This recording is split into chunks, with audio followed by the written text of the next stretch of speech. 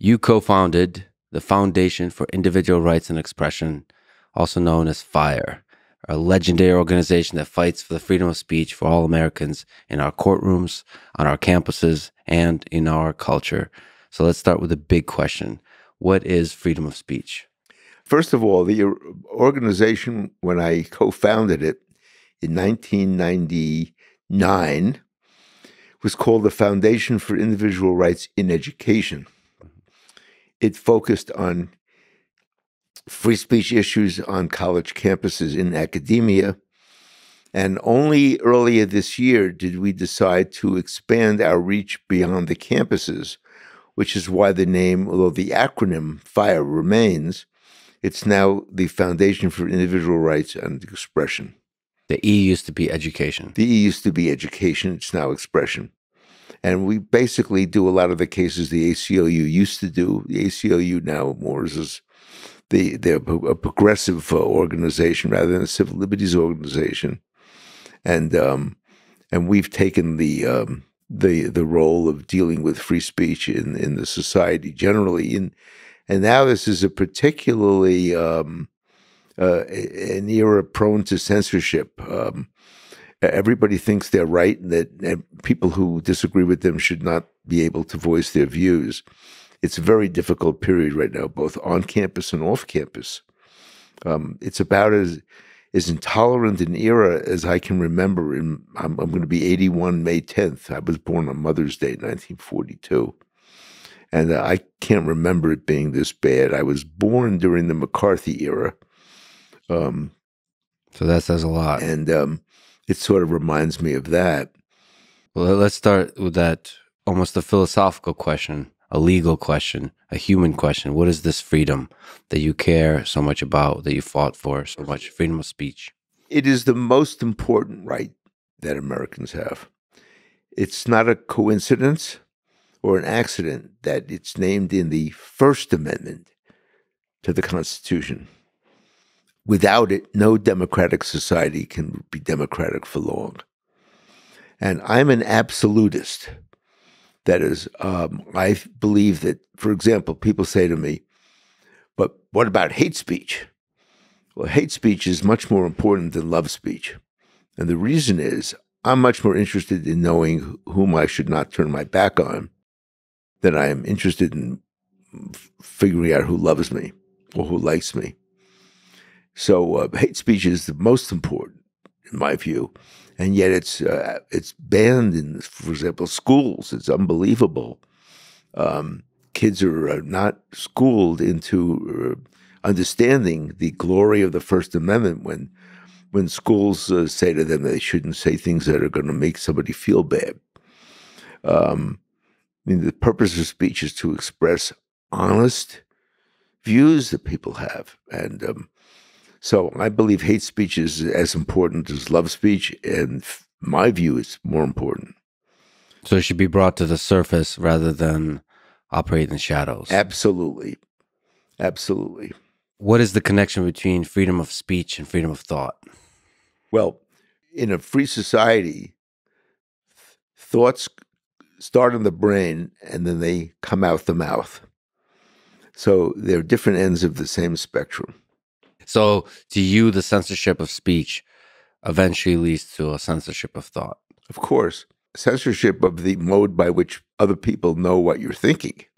So there's some aspect of our society that is that thinking is done collectively, and without being able to speak to each other, we cannot do this kind of collective thinking. And out of speech, the theory is that ultimately out of speech comes truth. That isn't necessarily so. But I do think that when there's free speech, better decisions are made because people put their views on the table in a frank, accurate way, and then those views mix together and clash, and out of that usually comes the better decision. Not always, but usually, more often than not. But if somebody is not allowed to be, sit at the table of decision making, then the decision making process is poorer, less robust, less diverse, and ultimately less successful. So can you elaborate on the idea of free speech absolutism? So hate speech can be quite painful to quite a large number of people. Does Well, this worry you? yep. Living in a free society requires that you expose yourself to some discomfort. You call it pain. It's maybe emotional pain. It's not physical pain, but it's the price we pay for living in a free society. Every so often, we're insulted. We're emotionally hurt. Think of the alternative. All the alternatives are worse. Nobody ever promised us a rose garden. We're lucky to be in a country that has the First Amendment. It's also it's the most diverse country in the world because of immigration. I mean, my grandparents, my father's side came over from Russia. My mother's side came over from Poland. I'm very happy that my grandparents came in from Russia. I would not want to be in Russia today. I'd probably be sharing a cell with a Wall Street Journal reporter. So I'm thankful that they came in, and this is a great country. It's got troubles right now, but our country doesn't. And after all, we had a civil war, we had segregation, we had the decimation of the Indians. We're not perfect, but it's the best place in the world for somebody who values liberty. So you don't think that hate speech can empower large groups that eventually lead to physical action, to physical harm to others? No, I don't. I think that we have developed a culture in which it's understood that if you don't like what you hear, you talk back. Mm-hmm. You write something. We don't punch each other. We insult each other. Is insulting great? Well, I don't know. It's okay. I used to, as a kid in Brooklyn, where I was born and raised in Bensonhurst. We used to say, sticks and stones can break my bones, but names can never harm me. Mm-hmm. And it's absolutely true. What was true when I was 5 is true when I'm almost 81. So I've lived a long time. I've seen it all. And I'm talking from experience as well as theory. It's what happens when you reach your 80s. I read that you had this line that you cannot be protected from being called an asshole. Correct. Okay. Especially if you're an asshole. Well, that's, but you don't have to be an asshole to be called an asshole. That's correct. And I think the internet has taught me that. Well, the internet has posed a particular challenge to free speech absolutists because of some of the stuff that's on there is god awful. But I have no different rule for freedom of speech on the internet than I have in newspapers or in lectures or in classrooms or conversations among people. What do you think about the tension between freedom of speech and freedom of reach, as is kind of sometimes termed? So the internet really challenges that aspect. It allows speech to become viral and spread very quickly to a very large number of people. Yeah, well, you know, we've had revolutions in the modalities of communication. After all, newspapers were the first challenge.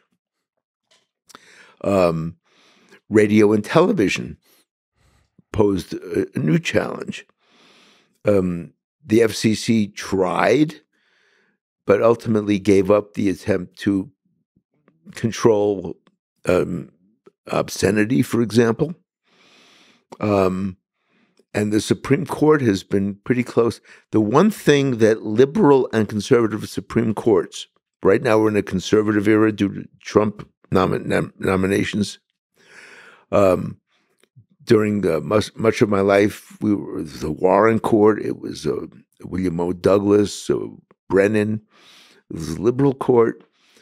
One thing they agree on is free speech. They don't agree on much else, but they do agree on free speech. And I think the reason is that they recognize that, well, my group is in the ascendance today, but it may not be tomorrow. And I want to have objective, clear rules so that when I'm in the minority, I'm able to voice my opinion.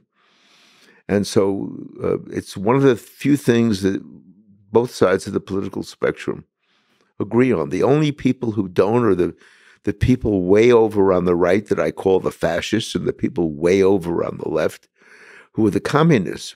But with respect to most people on the political spectrum, Republicans, Democrats, socialists, libertarians, they agree on the primacy of free speech because it protects them when protection is needed. So to you, even on the internet, free speech absolutism should rule. Yes. Nobody's going to die. Remember, death threats are not protected. Nobody's going to die. So people are going to be a little bit insulted. That's the price you pay for living in a free society. And it's a small price, in my view. Some people don't have as tough a hide as others. Well, then develop it. I don't mean to sound cruel, but you're living in a free society. Develop a tough hide. So that's the cost of living in a free society. Yep, there's a cost. The thing is, it can really hurt at scale to be cyberbullied, to be attacked for the ideas you express, or maybe ideas you didn't express, but that somebody decided to lie about you and use that to attack you. Well, first of all, there are some exceptions to the First Amendment. Libel and slander is an exception. Direct threats are an exception. If you say such and such, I will murder you, that is not lawful. If you say that somebody, if you say about somebody, oh, you beat your wife, that is not lawful. If in fact the person knows you don't beat your wife, there are some limits. Defamation is one. Direct threats are another. So it's not absolute.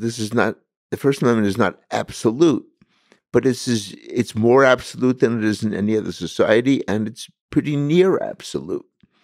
For example, fraud. If you sell somebody a car and you say, "Oh, this is in great running shape," and in fact it's an old jalopy and it's not going to make it more than 10 miles, that's fraud. That's not free speech. So free speech is not absolute. There are these limits, but they're very narrow, specific categories of limits. But there's gray area here because while legally you're not allowed to defame a person, in the court of public opinion, especially with the aid of anonymity on the internet, rumors can spread at scale. Thousands, hundreds of thousands of people can make up things about you. You have to defend yourself. Using more speech. We're through freedom of speech, and we're big boys and girls. You have to defend yourself.